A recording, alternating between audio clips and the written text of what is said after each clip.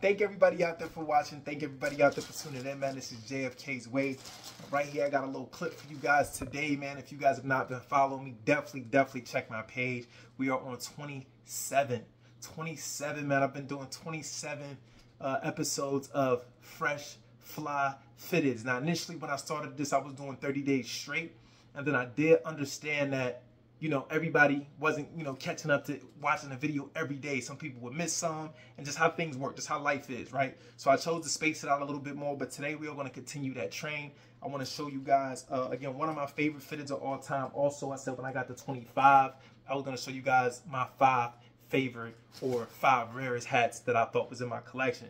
This actually being one of them. Now, this is from my fitteds a little over 10 years ago. I'm going to say this is 11 years old. Going on 11 years old, if not 11 years old now.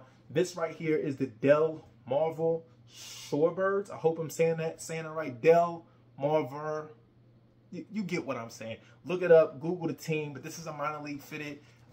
Again, this is a little over 10 years old at this point. If it's not 11, like I said, it's definitely approaching 11 years. But this, as you guys can see, there's actually material on this. I don't want to misquote or lie and tell you guys what the material of this is, because I don't know. It just feels good. That's what I'm going to tell you guys. This right here, again, this is also a hat that existed in another time. They don't make hats like this too much anymore.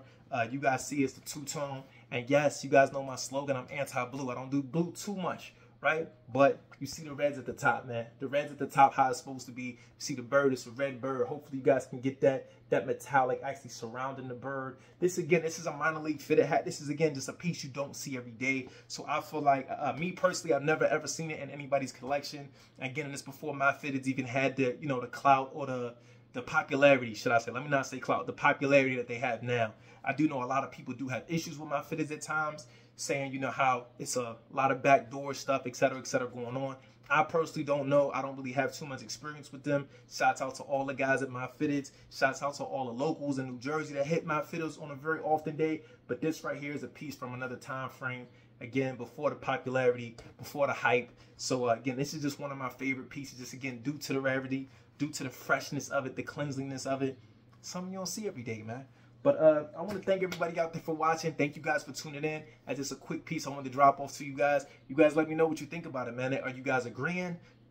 Were you guys around for that time frame of my fitteds? Or were you guys brand new to it like a lot of people are? There's a lot of guys that just start collecting over the last year, 2 years. They new kids on the block, man. Some of us, we've been around, you know, for a while. We're not old guys, but it's new to y'all, old to us. You know what I mean? So peace and love. Thank you guys for tuning in. Yo, I'm going to catch you guys in the next, I want to say maybe 48 to 72 hours. I'm going to be dropping another one.